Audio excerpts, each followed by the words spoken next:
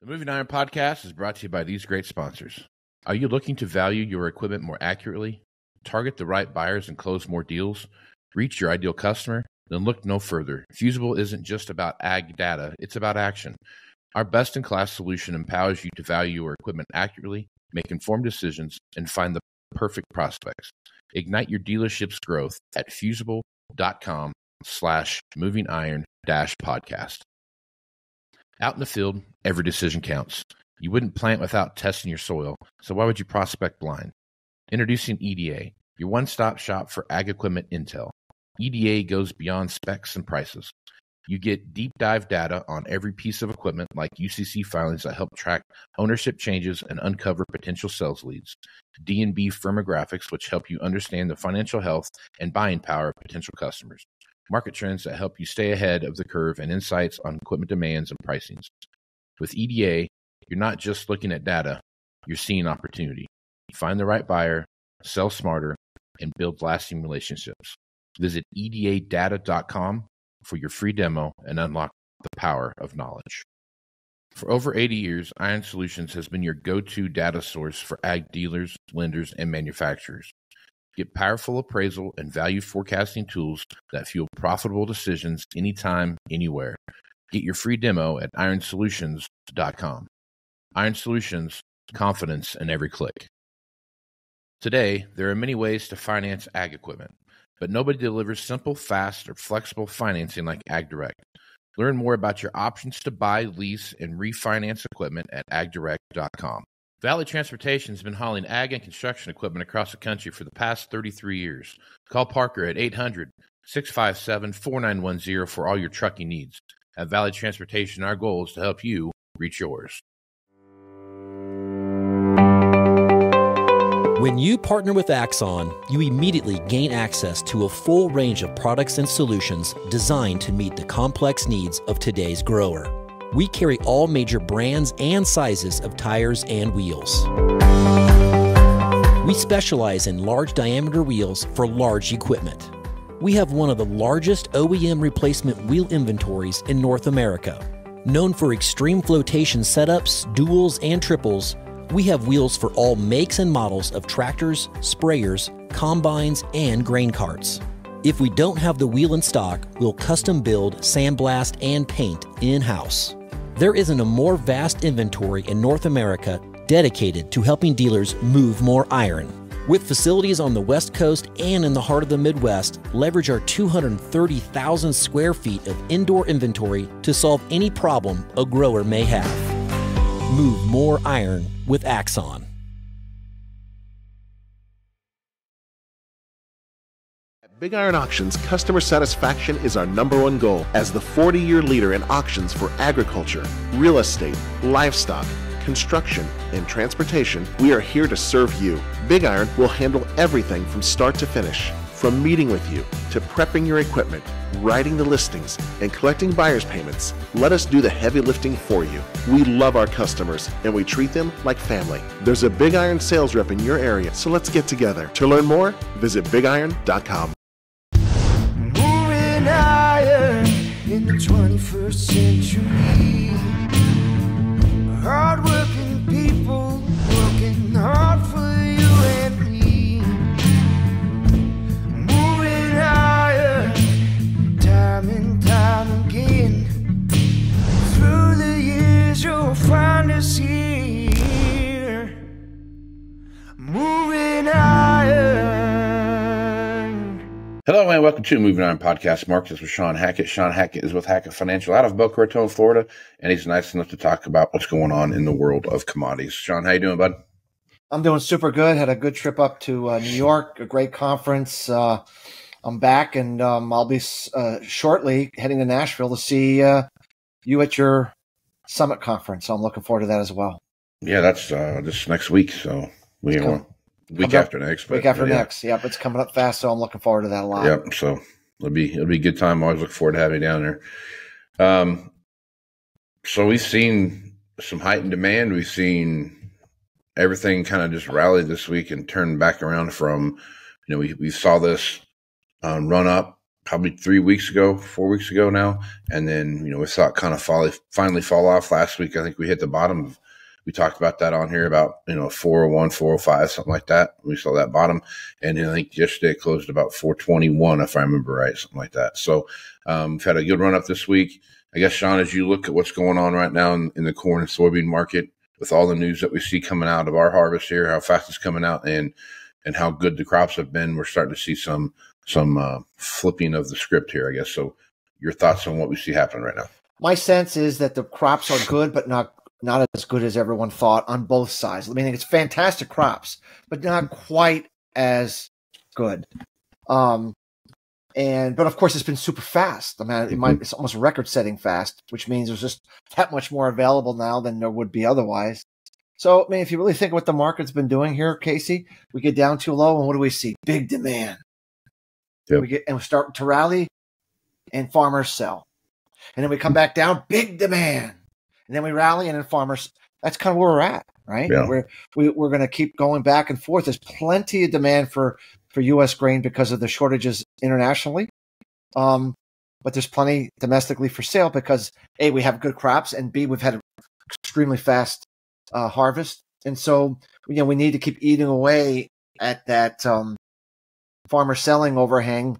And eventually we will. At some point, the lock and key will be utilized for the storage bins, and then that overhang of supply will be abated, and that's what the post harvest rally is really all about. I don't think we're quite there yet, but we're getting, I think, pretty close. The fact that we've had such a fast harvest means that this is a truncated cycle, meaning we're going to get this is going to be resolved real quick here, because sometimes when you get these long, dragged out harvests, you keep this is bam, bam, here it is, what you got to do, and it's done. So I kind of think, by mid-November, we're going to be done with how much does the farmer got to sell still and not, and then they're going to shut the bins. And I think that's where I think prices can move more protracted to the upside, especially if I'm correct about soybean Brazilian weather in the north and in the central west. Mato Grosso area gets back to a drier pattern.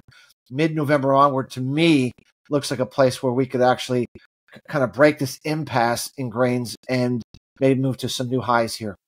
Yep. So one of the things I hear everyone talk about as we're getting interviewed for various news outlets during harvest is that, we had one rain delay this year, or we haven't had a single delay, or, the delay we did have was significantly shorter than we thought it was going to be. And so the weather from a harvest perspective has been absolutely amazing, right? That also means that there's not been any moisture pumped into an already very drought-ridden, the drought map here, and I'll show you here in just a second what it looks like. But I guess, Shawn, as you're looking through the scenarios that you see coming right now, looking at winter wheat, how it's been playing, and we're going into the dormancy time frame as we head into that first of the year winter section of time. As you look at what's going on, Shawn, your thoughts there as we head into 2025 as far as moisture goes and what your models are talking about? Well, what's been ideal for harvest, and actually, maximum bearish fundamental from fast harvest is also setting the stage for as you said, very dry soils. We've not had ideal weather to get U.S. winter wheat crop planted, and there is some models that are showing some rains potentially coming in late October, early November, on the idea that there might be actually a hurricane hitting Central Florida again that could push some moisture into the plains. I think that's a long shot forecast. It's still a ways away, and I'm not sure that the GFS model, which is showing this, is going to be correct about that. But absent that potential, there really isn't a lot of rainfall that's expected before we go into dormancy. And when you go into dormancy with very dry soils, with very poor establishment, your susceptibility to cold weather, especially if you lack snowfall, is even greater than it normally would be, Casey. It's especially the case when you come out of dormancy in March and April. Like last year, we saw those frosts in Russia, Ukraine that happened post dormancy. and really hurt the crop significantly.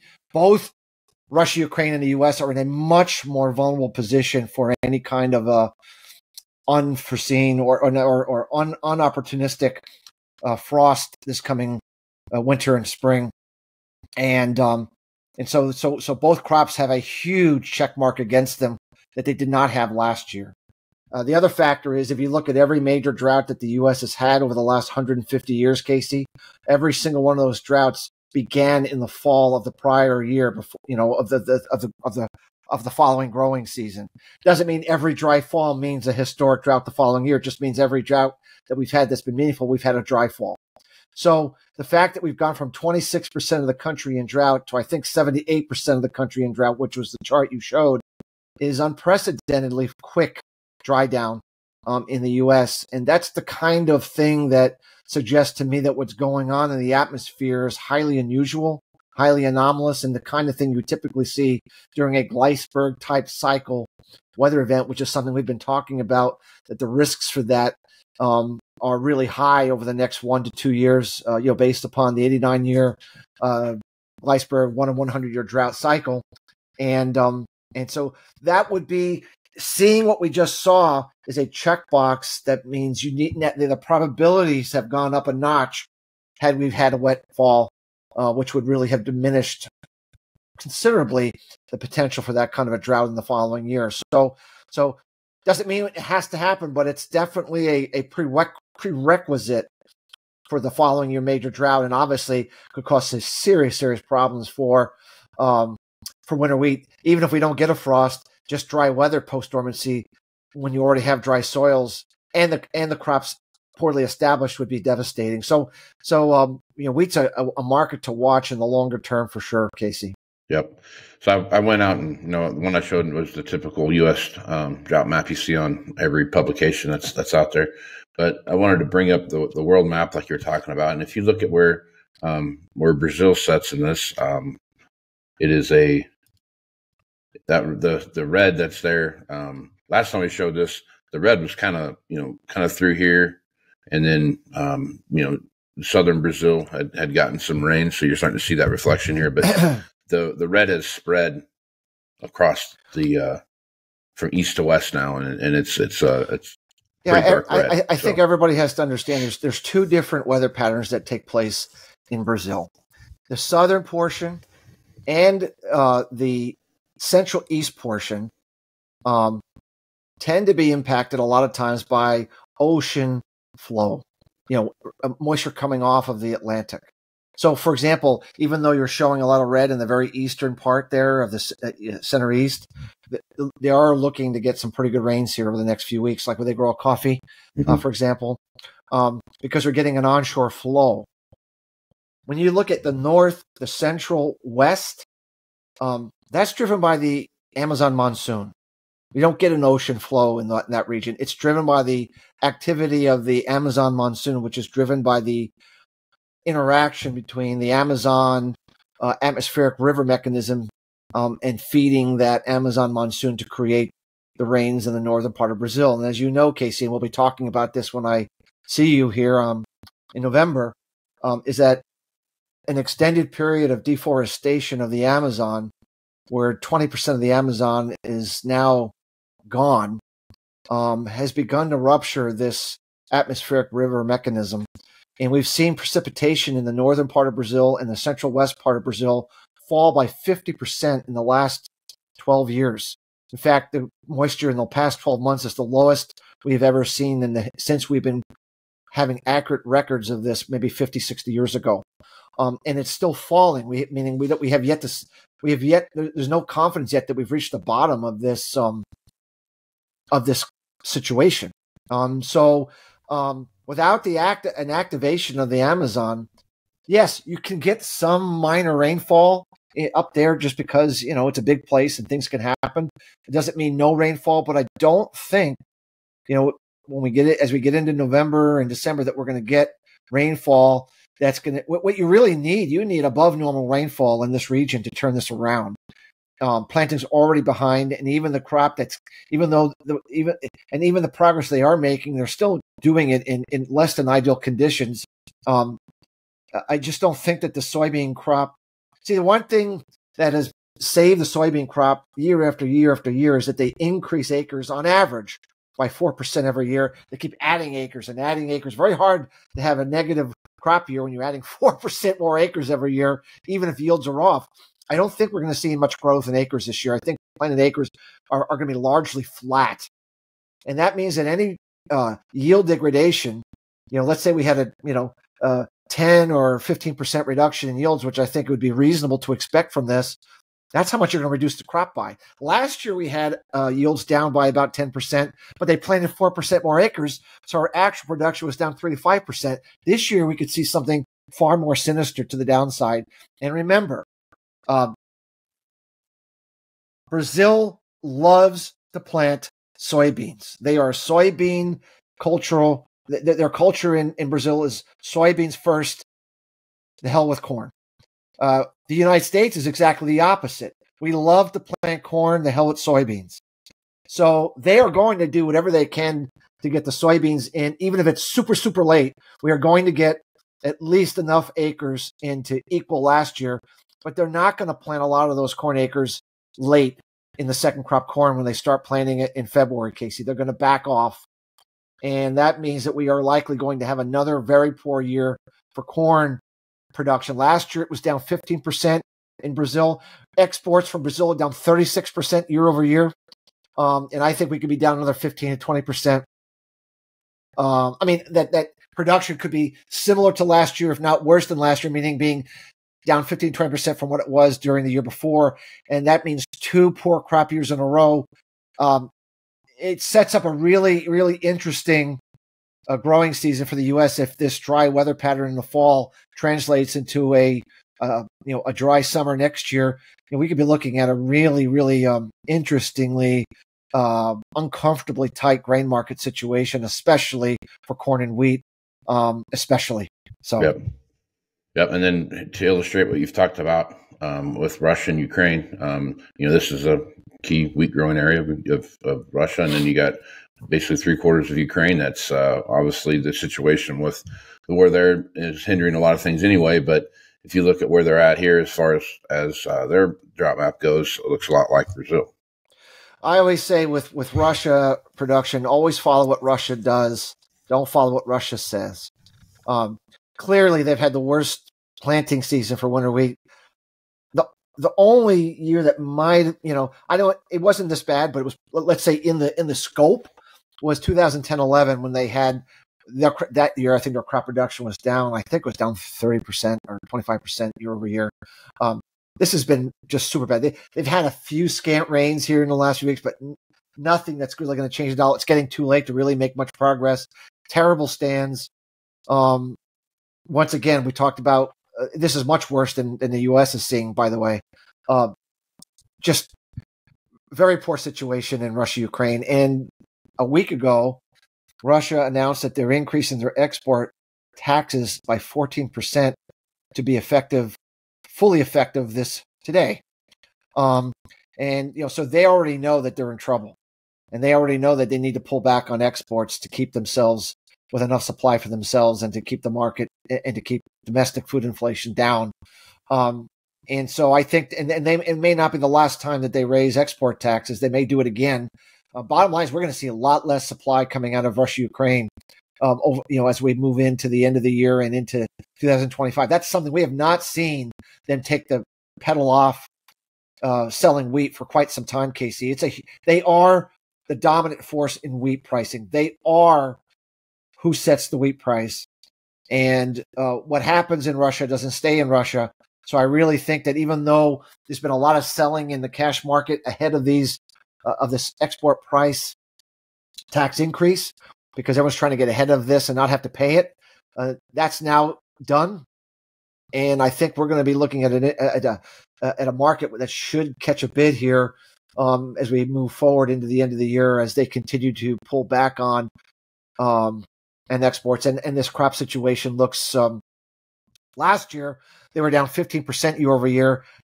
There's a very good chance this particular crop that'll be harvested next summer could be considerably worse than this one. It wouldn't surprise me if we're additional 10 or 15% below this past year's crop.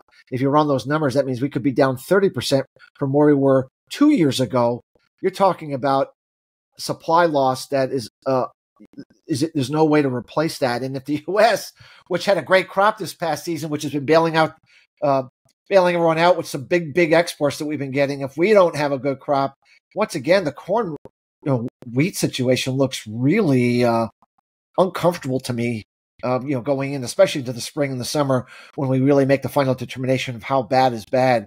The market can dilute itself during the winter. That we'll see what happens. But we haven't seen a setup like this in quite a long time, and I certainly think that long-term physical buyers of wheat and corn really need to be sharpening their pencils about what their needs are, what their realistic economics are, and make sure these current prices, which are incredibly undervalued in my opinion, make sure they don't let this economic opportunity pass them by, however they want to do that. But cash buyers of wheat and wheat and corn need to be taking some action here, in my opinion. Right on. Okay, let's talk a little bit about whatever we are. Like 10 days out, roughly 10 days out of the election, and a lot of stuff riding on the line here. So you've got multiple factors. Obviously, you got president and all that stuff there, but you also have House and Senate seats that are up for re-election, those kind of things. That shapes the scope of what's going to happen as far as policy-wise as much as anything else does. So I guess, Shawn, as you're looking at this, your thoughts on the election as we head into that. I always look at things from the economic side because that's what my focus is. That's what affects commodities. That's where my analysis comes from. I'm not making any statement about social policies and other things, the environment. I'm simply talking about the finances and the economics of the United States government only. So everyone out there, don't get too excited. This is an economic discussion. Nothing more, nothing less. Let's keep it that way. But my point is, does it really matter who wins? From that perspective only, I think it does matter.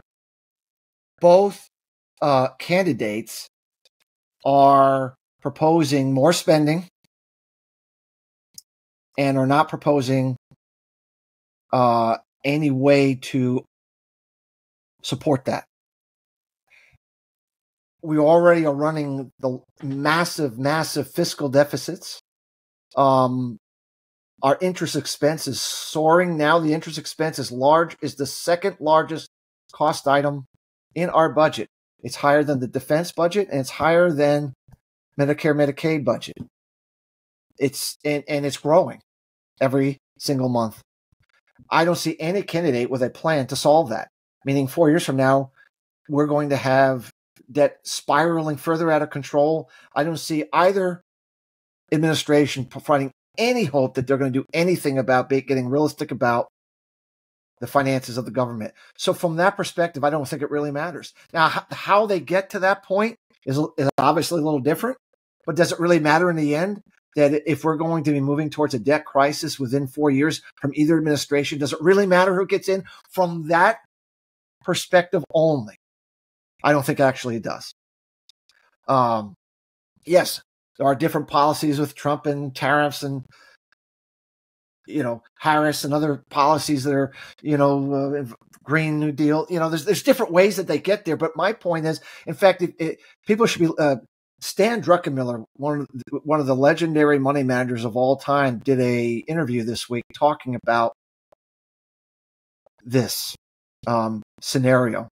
Paul Tudor Jones, one of the most legendary commodity traders in the history of commodities, did an interview this week discussing this exact point. I would very much encourage anyone who has an interest in talking about why it doesn't really matter who gets in from this perspective should listen to what some of the smartest financial minds in the world coming to a conclusion that we were heading towards a debt crisis. And the reality is we have two choices that are incapable from their policies of solving it. Really, I would encourage everyone to listen to those interviews. It was really, really very, very good. and very much something I've been advocating for a long time, that it doesn't really matter from that perspective.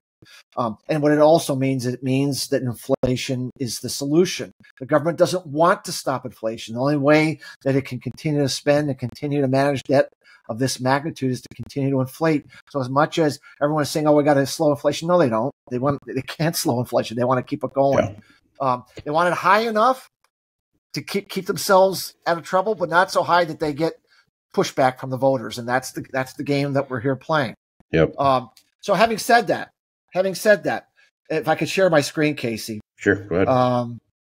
Let's first look at what I'm going to look at here. Yeah. So this is the Iowa electronic markets. You could lose there's a lot of betting markets, but this is the black line is Harris, and the yellow line or orange line is Trump. And you can see what's been happening, that Trump has been gaining and Harris has been weakening, and it's a statistical dead heat right now, Casey. Now a lot of people think that are betting that Trump is going to win. We will see. My view with all of this, Casey, is that whoever speaks last will lose the election. Meaning both candidates are so atrocious, in my opinion. Yep. I'm just speaking about their ability to speak. Yep. Both candidates are so atrocious when they get up and speak. Every time Trump says something, he loses in the betting polls. Every time Harris speaks, she loses in the polls. So she had this town hall meeting, and immediately she just dropped in the polls because she sounded so bad. But Trump is capable of saying anything at any time, and the same thing is. So my view is whoever shuts up will win. Yep.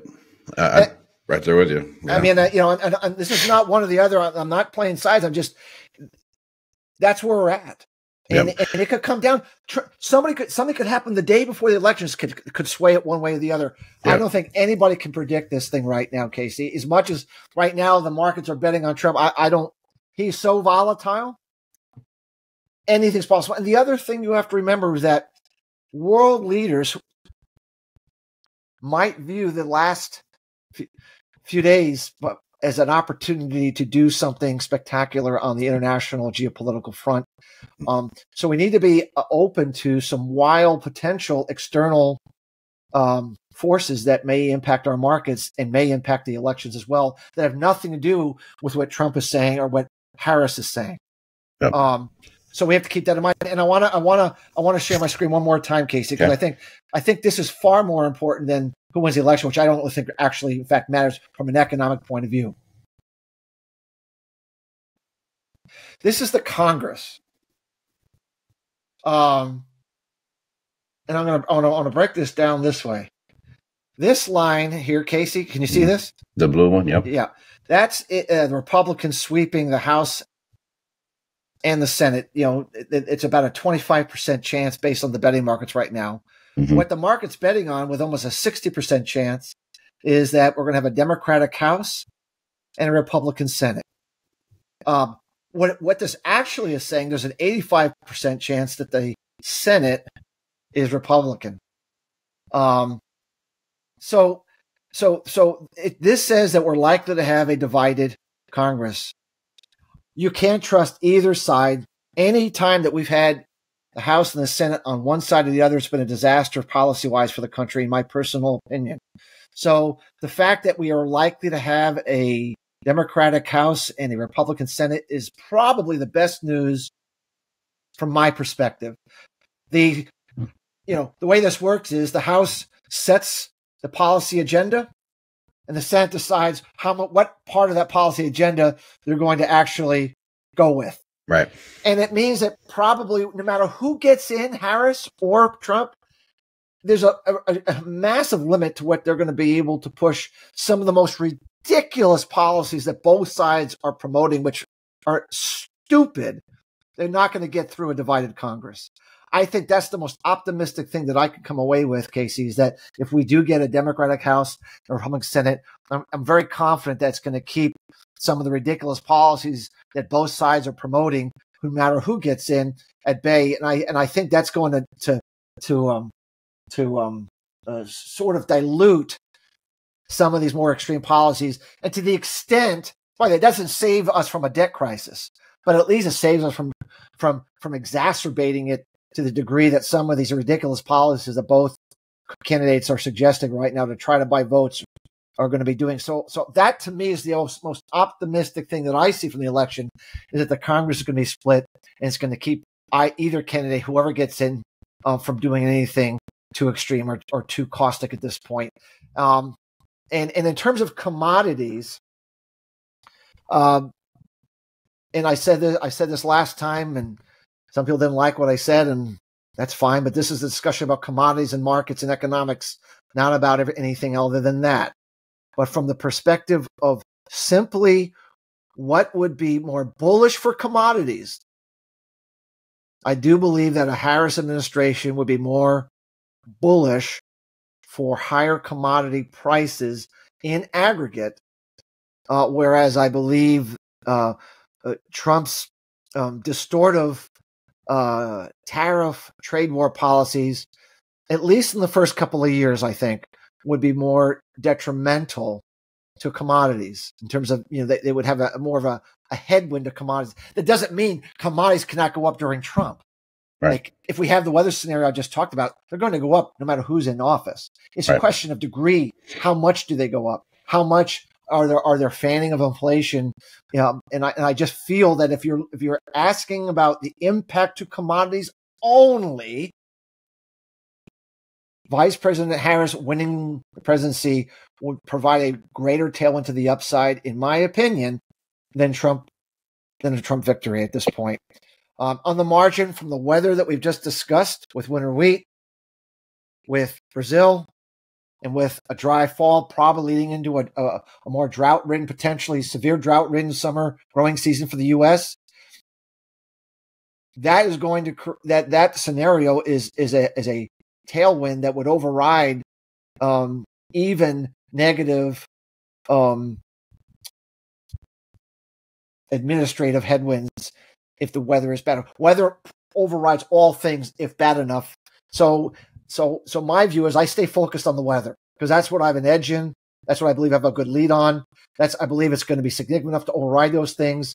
And I try to stay away from as much as I can about predicting timing of geopolitics and all sorts of things, because as we've learned, it can be very hard to predict which chess piece moves first, second, and third and the impacts. But if you get the weather right, you're going to get directionally the ag markets right. And the way I am seeing things, the way the weather is playing out, I do believe that we are looking at a overall trend higher in ag markets, especially grain markets going into next summer, geopolitics and elections notwithstanding. Okay.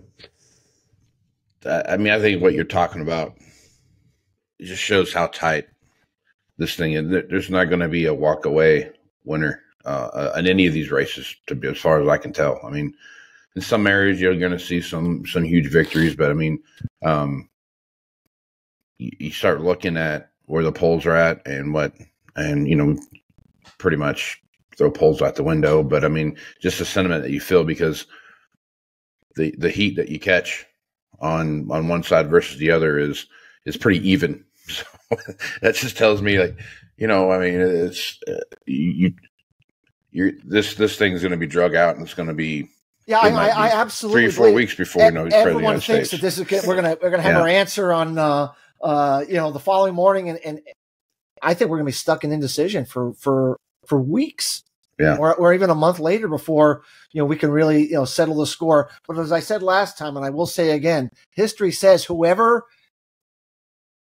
is shown to be the victor the next morning on the initial tally, it's very, very hard to overcome that typically, historically. So in the end of the day, whoever appears to have, no matter how tight, no matter how narrow the margin, whichever side appears to be or is deemed to be the victor the next morning, as much as there might be a lot of lawsuits, and most likely they will prevail in the end. So just keep that in mind.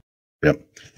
Another thing I read too is whoever's leading the morning of the election typically is also well, we have to remember. I don't know exactly the numbers, but I think over half the people now vote early. Like, oh yeah, I went and voted because we're during my Moving Iron Summit is 4th, 5th, and 6th, right? So it's right Tuesday, right in the middle of it. And so I was like, let's run down and vote real quick. Who's going to be? I waited in line for almost 30 minutes in my little town of Scottsbluff, Nebraska. So. Well, I mean, but because of early voting now, where it's not everyone has to wait for Tuesday. I mean, the election. I wouldn't say it's almost decided. It's probably almost decided already. Before we even get to Tuesday, because so many people already voted, and we may not know exactly how everybody voted, but remember that everybody votes so early now that it's just interesting that it used to be everyone voted on that one day, but now it's really. There's a lot of people that try to extract who's, as you said, who's leading in the early voting, going into that. And, we'll have to pay attention to what that looks like on election day. But I do think that the moment, whoever has that momentum probably carries it through. Probably. Yep. And this year, it was bad. Polarization was bad in 2016 and going through 2020. And it got worse 2020 through where we're at today, and it's worse than it was then. So my advice, God dang, just stay home. My advice to Vice President Harris, don't say anything else. Just let everyone else speak for you.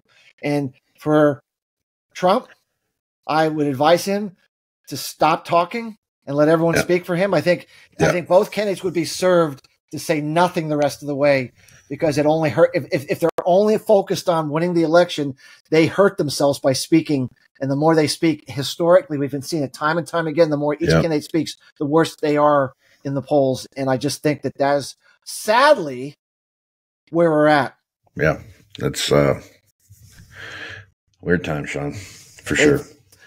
It is the most insane time I have seen to have this situation where we have a choice between such administrations and such personalities at this point. But that is where we're at, and we have to live hand in hand and heart to heart, and upward and onward from here.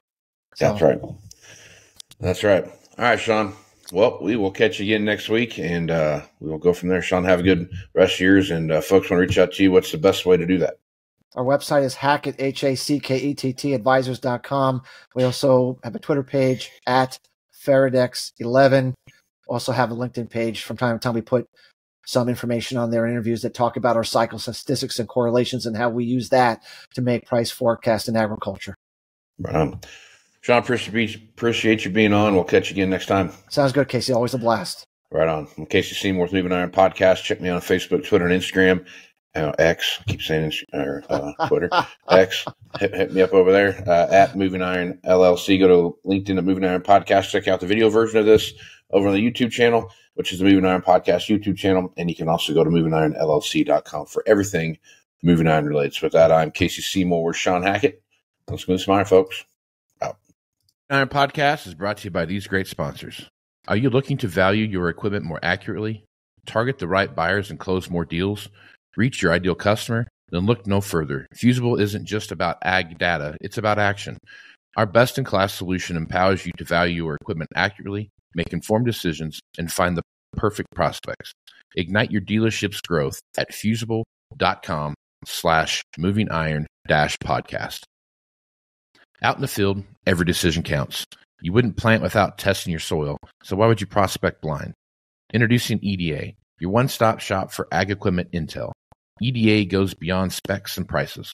You get deep dive data on every piece of equipment like UCC filings that help track ownership changes and uncover potential sales leads. D&B firmographics, which help you understand the financial health and buying power of potential customers. Market trends that help you stay ahead of the curve, and insights on equipment demands and pricings. With EDA, you're not just looking at data, you're seeing opportunity. Find the right buyer, sell smarter, and build lasting relationships. Visit edadata.com for your free demo and unlock the power of knowledge. For over 80 years, Iron Solutions has been your go-to data source for ag dealers, lenders, and manufacturers. Get powerful appraisal and value forecasting tools that fuel profitable decisions anytime, anywhere. Get your free demo at ironsolutions.com. Iron Solutions, confidence in every click. Today, there are many ways to finance ag equipment, but nobody delivers simple, fast, or flexible financing like AgDirect. Learn more about your options to buy, lease, and refinance equipment at agdirect.com. Valley Transportation has been hauling ag and construction equipment across the country for the past 33 years. Call Parker at 800-657-4910 for all your trucking needs. At Valley Transportation, our goal is to help you reach yours. This podcast is proudly provided by Axon, helping dealers move more iron for the past 100 years. Find out more at axontire.com. Move more iron with Axon. Moving iron in the 21st century.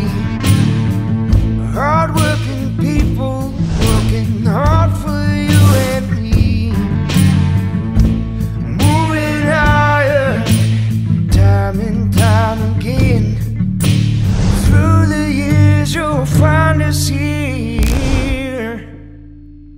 Move